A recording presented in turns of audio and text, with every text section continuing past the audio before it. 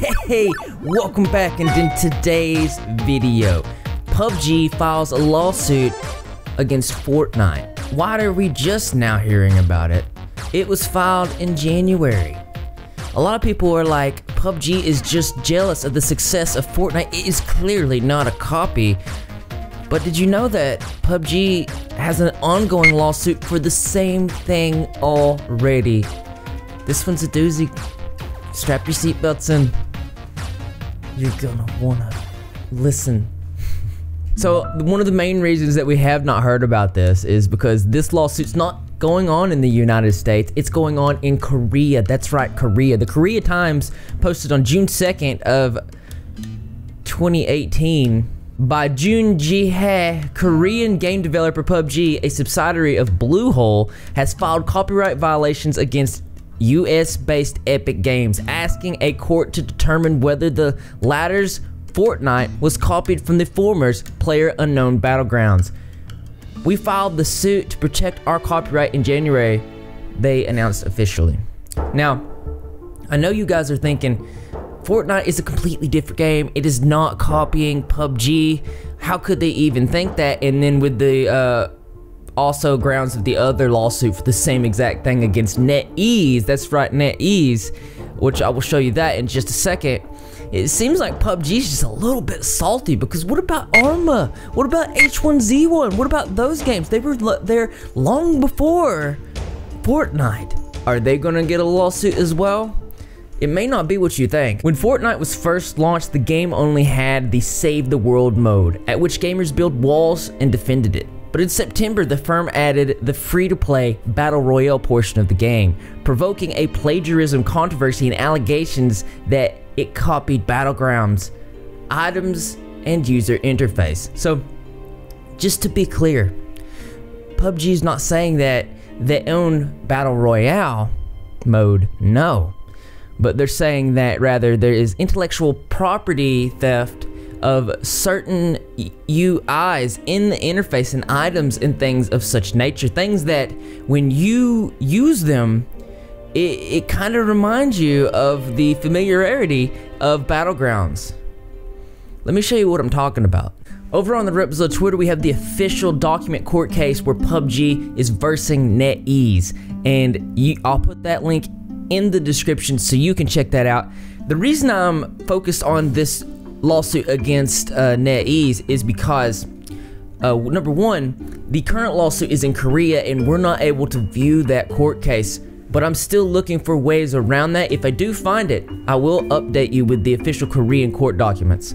Now, this lawsuit against Netease is copyright infringement on their mobile platform, because you know PUBG released that mobile game, and then Netease released another game that was exactly like them, and they wasn't having it, so they went at them. Now, these highlights of where the UI interfaces that they feel Netease copied are probably around the same grounds of what they are using to identify the copyrights in Fortnite. So right off the bat, before you think PUBG doesn't have a case, you might want to look at this. This is the map that PUBG uses. It's their unique identifier for their game.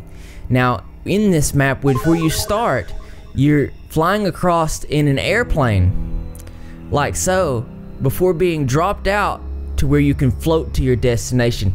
This is uniquely identifiable to PUBG. This is one of the things that they're going after Fortnite for. Yes, they do have a case, and they're no stranger to the rain since they have this Netease lawsuit going on. And let me tell you, they are winning this lawsuit against Netease. You can see that, and this isn't the only example that Fortnite has stolen from them. They go on to list several other examples. One thing that I want to note, here's another example between Battlegrounds game and Netease's game, which you can obviously see is very similar to Fortnite, and more than likely Fortnite did take this from them. This is the energy drink in Battlegrounds, and this is the sports drink from Netease's game, and you can see that they feel like the experience felt by players in Battlegrounds, the energy drink, is the experience that's being, the intellectual property that's being stolen, because these are copyrights, visual copyrights in PUBG that Fortnite has, where you drink the thing and you move forward. That is uniquely identifiable to Battlegrounds. Sad to say, but as Battlegrounds is winning this Netease campaign, they have really strong case against Fortnite, and I think the reason that, like I said, this is a Korean court. In Korean court, it's going to be hard for us to see updates in this, but we are going to be looking very closely to this, and I will find a way. I'm going to talk to some people. I'm going to find a way to get more information on the Korean lawsuit. And I know what you're thinking. If PUBG does win, Fortnite will be gone, and you might love that game. Many of you who played Fortnite might have never even played Battlegrounds. Why can't they just all get along? It's not copying. There's no way. But let me tell you something. Unbeknownst to a lot of you guys in that are not familiar with this, you can copyright sounds, you can copyright colors, you can copyright jingles, you can copyright visual pieces that are identifiable to the Battlegrounds game. So in this case, with the energy drink, and they're drinking it, and the sounds for it, this is a copyright of the experience felt by players in Battlegrounds, and this is one of the points that they will be going after Fortnite for. And you might be thinking that, okay, well, obviously PUBG is a little bit salty, and they're just using this to go after games because the games are becoming more successful. But that's not the case. As you can see, this is the official search for all things related to PUBG. There are only 2 cases in America that pop up for PUBG suing other companies, and that is under this PUBG Corporation and PUBG Santa Monica. They're actually both in the same case. They're both the same company, and they're both against Netease. But interestingly enough, if you thought PUBG was just being salty at other video game creators, and seeing in the last the whole history of it, they've only ever sued one company. Wonder what happens when we put in Epic Games. 10 years. In the past 10 years, there are 34 results where Epic Games is involved in some sort of lawsuit against another company for copyright infringement. And I really got thinking about this, and it makes a lot of sense to me, because Fortnite was a free-to-play game. What if, and this is just a speculation, what if Fortnite knew that they were stealing these ideas and they wanted to make the game free, so that way, if they were involved in a lawsuit, if they were found guilty, the only thing they would have to do is change a little bit of the visuals in the intellectual property. That's right. That's what I'm saying. The storm cloud shrinking could be easily changed. The small mechanics could be altered, because we know that the Fortnite map is ever evolving.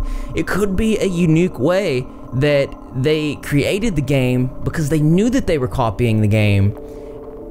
It would be easy for them to change out of it, but they may go forward with the lawsuit, because why not? They might win. It's a good 50-50 chance. There's no real telling of what will actually happen, but it's something to think about. So I went to look and see if there was what American information there was about this, because this is a Korean controversy, and there's not really that much. We can see here on GameSpot, after suggesting it might take action, the developer of PUBG has filed a lawsuit against creator of Fortnite on the ground of copyright infringement. Pubg Corp, which is based in Korea, filed its lawsuit against US-based Epic Games with the aim of getting the courts to decide if Fortnite represents some kind of copy of PUBG.